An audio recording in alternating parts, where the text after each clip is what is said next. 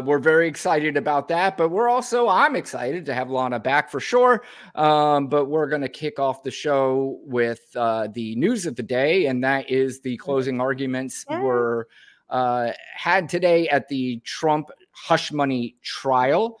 And, there was a whole bunch of news that came out of it today. There was just some, reports on what the defense said, what the prosecution said. Right. I know Donald Trump was tweeting about the fact, I guess he doesn't understand how trials work, but he was complaining on Truth Social that the prosecutors get to go last, and that's not fair. Does he truly believe that all the rules have been changed just because it's against him, or does he do this because he knows the people who follow him believe that? The latter. Yeah.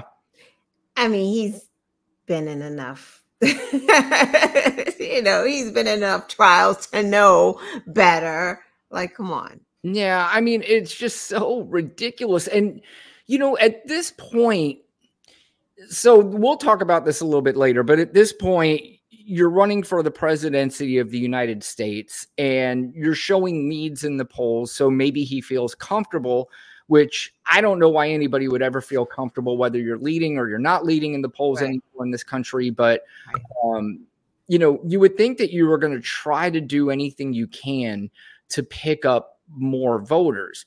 The people who believe that the judge changed the rules in this trial, so because it's Donald Trump and he wants to screw him, are already voting for him. The other people are like, come on, man. I mean, I still might vote for you, which I still don't understand, but don't try to hit me with this bullshit. I mean, he's doing nothing. I mean, literally nothing to try to pull up new voters. But again, at the end of the day right now, things don't feel great. I mean, they don't feel great. But again, we've talked about before the polls. We've talked about whether or not to trust them. But at some point, there are some red flags and there are some things you got to be concerned about for sure.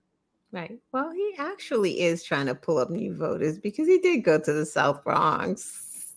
He did go to the Libertarian Convention. I mean, neither one worked out, I think, the way he thinks it was going to. Although, again, to his supporters and all the sycophants that repeat him and do all the dumb shit that he says, I mean, I was going to pull the clip, and this was all last week, and I was just like, you know what? It's so old at this point. So much shit happens that I'm not even going to fuck with it, but since you brought it up, there was a news report, because they wanted to make sure that when Donald Trump talks about the crowd, there was a helicopter flying over the crowd, right? And it showed maybe 1,500 to 2,000 people there while he was talking. But of course, and I even know idiots who try to convince me, on the bottom, it was the newscast from the 11 o'clock news. And it said 11:09 on the bottom. It said he didn't go on stage until 6 o'clock. That was at 11:09. I was like, you idiot. That's the live broadcast time of the news network. Oh, my God. Lana. Right. I mean, but the park only held but a certain amount of people anyway. Right. So you're not going to have 25,000 people and it only holds 2,500. Like, that's one thing. And 1,000 of those people were from out of town. And by the way, you don't fuck with people from the Bronx. They were interviewing some of the Bronx people, and they're like, I saw fucking cars out there. They're like from Pennsylvania. They're from Texas. They're from all over the place. These aren't Bronx people. Right. Like Bronx people don't know any better. Like, it's so disgusting. Like, it's just how dumb he thinks people are. Like, he thinks everyone is as dumb as his cult followers. Right? Like, I mean, the nerve of you to put these two rappers on stage, like, who are being investigated for murder. Like, the nerve of you, because you're just like, the rappers black? Oh, score. Like, really? Probably promised to pardon to them. Hands down, he did. I'll come on stage, and if I become president, you get a pardon. Absolutely. The problem is, and correct me if I'm wrong, Lana, I don't know if anybody knows who the fuck those two were. No. Does anybody know them? No. Well, maybe you know what? In the Bronx? Right. I can't say if they're from the Bronx, maybe they have underground and people underground know them, but. Well, that's the one thing. I will say one thing. It doesn't matter your education level. People know their community, period. It doesn't matter. If you're in a community, they know it. So don't fuck with them and don't try to bullshit them because they know it. They know what they grew up with. They know how, you know, they know what's going on in their own community, that you're not going to fool them. It's New York. We know Central Park 5. Yeah. Isn't Yusuf district pretty close? What is his district? Like, I wish I looked that up because I thought that he was on the other side of the Bronx. I thought it was Bronx, but I could be wrong. Yusuf, one of the 5 that is now a congressman. Oh, yeah. I don't know. But I did see a funny tweet. Somebody did put out and said that if Donald Trump is convicted in this trial, that the Central Park 5 should put a full page ad in the New York Times and ask for his electrocution. It's true. Yeah. Pretty funny. Yeah, I agree. But, you know, because it wasn't a very eventful day at the trial, there were a few things that did happen today. And one thing I did like, and I actually thought about this before, and I saw other people say the same thing, is that when they have these sycophant press conferences out in front of the court every day that are being covered ad nauseum and being covered by the news, no matter what news it is, all day long, the Biden campaign sent some people out today themselves, and they were asked why they were there, and a Biden representative had an answer for them, and this was a fucking great answer. Biden campaign decided to come here today? Because you all are here. We've been incessantly covering this day in and day out, and we want to remind the American people ahead of the next debate, of the first debate on June 27th, of the unique, persistent, and growing threat that Donald Trump poses to the American people and to our democracy. So since you all are here, we're here communicating that message, as we will do day in, day out until the debate in Atlanta. A+ fucking move right there. Brilliant. Yep.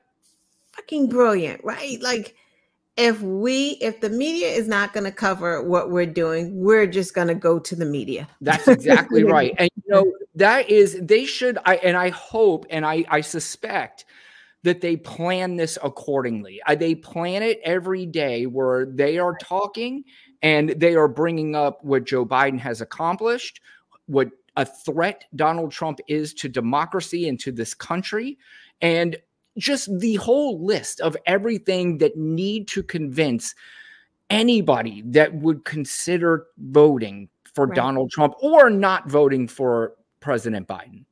Right. Like Rashida Tlaib is out here talking about. We're going to get to her in a few minutes. Girl. Yeah, we'll get to her. And it's, I just by the look on your face, I can tell you have some things to say. But before we do get to her, there was another all-time superstar, Robert De Niro, and I don't give a fuck.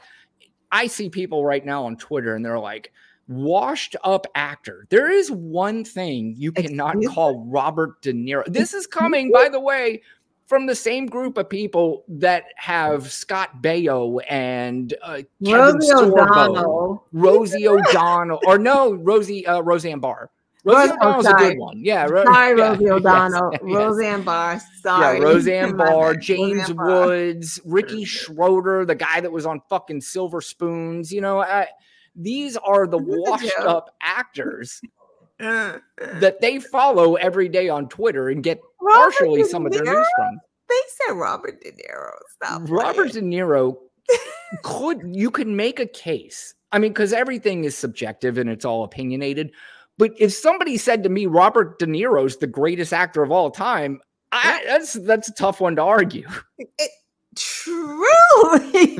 Yeah. Robert De Niro, like, even if you don't like him, you can't diss his movies. Like, are you kidding me? He literally was just nominated for Best Supporting Actor in his last role in that movie, Killers of the Flower Moon. He was, by the way, this is before this, but he was amazing in that movie. He Amazing. was. I saw it. Yes, he was awesome in that movie. But he was also awesome today. And this is him being having his own press conference. Gets into it a little bit with some Trump supporters, but you know, it's Bobby D. Country and saying I'm not leaving. I'm dictator for life. By the way, I love New York City. I think Manhattan is one of the greatest places in the world. But I dare anybody to be in Manhattan where there's not at least one horn going off. Yeah. Jesus. I hope this new ad campaign reaches outside the bubble to remind supporters of what a danger he is to our lives. This is not a threat. This is a reality. And that's why I've joined the Biden-Harris campaign, because the only way to preserve our freedoms and hold on to our humanity is to vote for Joe Biden for president. Really. We don't have a choice. On January 6th, while Republican lawmakers despicably tried to keep the loser Trump, in the White House, and Trump-inspired insurrectionists stormed the Capitol, brave men and women from law enforcement put their lives on the line to defend this country. By the way, they're going to get to them real quick, but as you can see, Officers Harry Dunn and Michael Fanone, who were the January 6th officers that day, whose lives were in danger by these fucking animals and monsters. It gets real. It gets a little contentious here, which is really irritating, but Robert De Niro is going to handle them. Our democracy. They are the true heroes. These guys are the true heroes. They stood and put their lives on the line for these lowlives, for Trump. They lied under oath. They lied under oath. Right. Who lied under oath? What are you telling me? Those two traitors behind you. Excuse me? Those two traitors behind you. They lied under oath? That's right. What are you saying? They're traitors. They're traitors. You got I don't know. I don't even know how to deal with you, my friend. So, I mean, Robert De Niro is handling it as best as he can, because that is fucking irritating. First of all, they lied under oath. There's video of Michael Fanone getting beaten. There are people saying, shoot him with his own gun. I mean, there are, and this is coming from the people who keep saying back of the blue and all this garbage. And for the record, Michael Fanone, by the way, voted for Donald Trump in 2016. He was a Trump supporter. Yes. Yeah. And sometimes when something like that happens to you, it's a good way to change your mind. Right. Because you see how crazy they are. He's probably like, why did I ever back this fool? Yep. But, you know, at least he had the sense. And, you know there's a lot of people out there whenever I see somebody going, well, they used to vote for Donald Trump, or they used to support, so we're going to celebrate them now. I will celebrate anybody that was on the wrong side of history and changes their mind and goes, I was wrong. Just like when people try to bring up Biden and Obama were against gay marriage. But they're like, well, times progressed, and they were like, you know what? Maybe we're not. You know, it's just we understand it more, because after some time, everybody, if you allow yourself to get educated properly, then you can change your opinion on some things. And by the way, that's kind of what Lana and I want to try to do with people who are watching this show. We want to try to change the opinions of somebody that may think that Donald Trump is better for this country than Joe Biden. And I know we're never going to get the hat wearers and the t-shirt wearers and the flag flyers. But, you know, anybody that's on the fence, or anybody who used to be like Michael Fanone, or anybody, you know, just, and I know I'm not saying we're a small show, we're not like dominating the airway, but just 1, 2, 3 people change their minds. It's a big deal. I agree. Because I don't, it's like, the guy says that they lied under oath, and he has no proof. Like, he's just saying that. And like, did you not watch the video? That's what I'm saying. Like, you know that there's a video out there. So you're either being, purposely obtuse, or you're just ignorant as fuck. And how are you that ignorant at this point? Or you just don't want to know, so you don't look. You just turn away. Because I don't understand how you didn't see that video yet. Or are you guys running around talking about it's fake news? Like, it's like that didn't really happen. That didn't happen. Did they not bring a news from Mike Pence too? Like, it's what? I think that's the most frustrating thing is, like you said, that the guy yelling at them saying that they lied under oath with no proof, is the fact that there is proof out there that these gentlemen were attacked. These gentlemen were I'm not sure what I'm looking for, but these guys were the ones being attacked, and there is proof of that. And these people refuse to acknowledge a lot of the proof that is out there against Donald Trump, against the Republican Party, against MAGA, against all these people. They just either ignore the truth, or, like Lana said, they're just ignorant to it. And there's no way. I refuse to believe that there are that many people out there that did not see the footage of January 6th. Why? They're just liars. Like, honestly, I am just saying in my head, like, they don't care about the truth, because Donald Trump doesn't care about the truth. These people know that he's a fucking fraud. They know that this shit happened. They just don't want to say it, because to say it is like you're on the losing side, and they're obsessed with the winning side. It's like, it's fucking nonsense at this point. Like, they saw that there's no way everyone that was in the Capitol and who has been convicted and in jail, we're saying that this is Biden controlled that. Like, that, again, it just doesn't make any sense. Like, it's just not logical to think something like that. It's stupid. Yeah, none of it's logical. And I think they admitted it. And they pled guilty. Yeah, a lot of them were in front of the judge saying, I regret my decision to do this. It was not smart. It was stupid. And, and at least they're right about that. But, those are the kind of people, you go into that and you're breaking into the Capitol.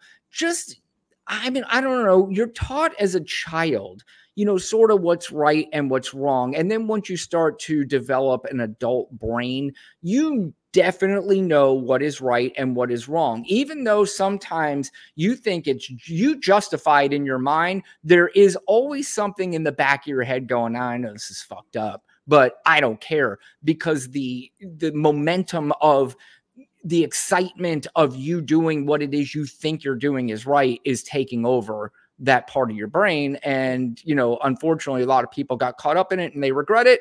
Some people still laugh in the face of it while they sit in jail.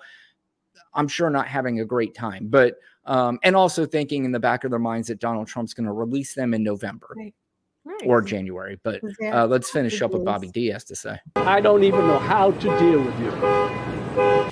Actually, Bobby D could probably go back and read some of the scripts of the movies he's in and figure out how to deal with him. A little Goodfellas. I just feel bad for Fanon and Dunn back there, right? It's like, literally in counseling right now, can't do their jobs anymore, the jobs that they loved. And this motherfucker is here talking about they're liars. Well, I don't know who the gentleman who is talking to them, but you could just kind of look at the looks on their faces right now. And my guess is that those two, if they really wanted to, could rip the head off of that idiot who is talking shit. Now, of course, they're not going to do that. They've already went through what they went through. But just look at their faces. Like, dude, how fucking dare you? Who the fuck are you? Nobody. He's absolutely nobody. Pretty sure he's not a military man. Pretty sure he ain't a cop. He's probably a fucking coward, because they all are. Yeah. But he's the patriot, and they're the liars. And it is amazing, too, because those were police officers. I mean, those were the police officers. I'm sure the same guy who probably at some point during a Black Lives Matter rally was yelling back the blue, and all this stuff. But see, and this is the thing. It's the dynamic of this whole thing where they change positions. Right. So easily without thinking twice about it and not even caring if they thought about what they're saying. It doesn't even matter to them. They're going to pick and choose what they decide is right for them, and they're going to move forward with it, even if it's against what they were fucking fighting for the whole time. In the beginning. Exactly. God, exactly. Damn it. They stood there. They didn't have to. And there were other ones in there who probably were in with them a little bit too, and they found a way to get around. Not these guys. They stood there and fought for us, for you. For you. Well, they weren't fighting for me. No, they fought for you, buddy. You're able to stand right here now. Only on the streets in New York City. With the car good alarm for Robert in the De Niro background. for taking care of these two, or that guy, and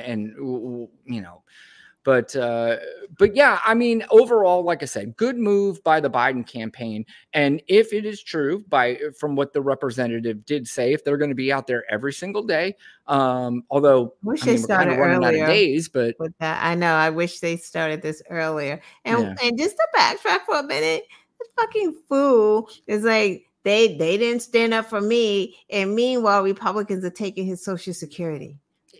Listen, idiot. Just idiot. Lana, nothing makes sense anymore. And I'm trying my best to kind of figure out, I mean, because again, I think it is easy for us to call the idiots, and we know who the idiots are. When we say idiots, we know exactly who they are. And that's something that I really, there's no changing that, it's just, they are who they are. And we're never going to convince them. It just is, they are who they are. And here's the thing with this, right? So it's not even, we're trying to convince them and you must see it my way. I call them idiots because they don't think out of the box. They call us sheep, but they don't do their own research. Like, just for instance, I have that resistor group, right? Yep. Somebody wrote, I have to go through the tweets and make sure the tweets are okay. That has our tag on it. They wrote, Donald Trump, the drug addict, blah, blah, blah, blah, blah. I was like, oh, no, he's not. That has not been proven. Right. We can't put that out with our hashtag. Yep. Right? That's how we think. I hate him, but I'm not going to call him a drug addict because it hasn't been proven. Yeah. These fools. Biden's a pedophile. Why? Where are you getting that? You're making this up. You have no proof. You're just saying it because it's a conspiracy theory. On Trump 4chan. says it. Yeah, on 4chan. Tucker Carlson repeats it, or whoever the fuck it is. And that's where you get it from. There's no independent thought ever. Not, you can watch C-SPAN, neutral, just NPR, neutral, and they don't do it. They go right to Fox. So that's why I call them idiots, because they don't even it doesn't make sense. Oh, the ballots, they were changed. How is that possible when Trump lost at the top of the ballot, but all the other Republicans on the ballot won? So what are you saying? This ballot's no good, throw it out. So that means that how they got the House of Representatives is not really there. They shouldn't be there. That's what you're saying? Yeah. And this is, I think, part of the problem is that people like us, and maybe people watching, and this isn't just Democrats. I mean, there are plenty of Republicans out there that do not like this mess. They don't want any part of it. But we're talking to a whole new group of people that never involved themselves in politics before, forever. And now they think they're the experts on it because they listen to outside sources and people who have nothing to do or had nothing to do with politics for years. Yep. In fact, I want to do a deeper dive, I think, on there. A lot of people don't realize, a lot of these podcasts that you hear, these right-wing podcasts, they are heavily funded by billionaires. And these billionaires fund these because they know these guys will get a message out that's eventually going to help them, because the only thing they care about is Donald Trump being elected, because he is going to be the one that helps their pocket. Damn what happens to the rest of the country. They don't give a fuck because they know they will be fine. Right. So, and that goes to local news too. A lot of these billionaires fund local news. So a lot of news that's getting out there, and a lot of people that are listening to this news are easily swayed. Let's just say they're not the highest educated, they're not the most informed people, and they're easy to manipulate. And they do it a lot now with, even they do it with these podcasters and stuff who they're not even, most of it, younger white males get involved, but it is really a lot of younger males they're going after, which is concerning because they're playing into some sort of bravado thing with them that makes them think that you're a big pussy, that if you vote for the people who who defend the LGBTQ community, stuff like that. Right. So, and they're impressionable early, and maybe a lot of people grow up at some point, realize that that's all bullshit, but they're attacking a lot of that demographic. But I think maybe the good news is I don't know how many of them are actually going to go out and vote. Right. I think about that too. Like, are these people really going to go out and vote? Like, for real. It seems like you're right. They have a lot of talk. They want to be on Twitter talking shit, but they're not going to vote. Yeah. I mean, you're arguing with people now because you hear on like a Joe Rogan podcast, like you're talking about Anthony Fauci and they're talking about he's a criminal. And I'm like, wait, what are you talking about? Why am I having a conversation with you about Anthony Fauci, who's been a CDC director for decades, who's been in many different presidencies? You're going to tell me that Aaron Rodgers, the quarterback of the fucking Jets, now has the answer about Anthony? I'm like, God, this is so stupid. He's got a cure too.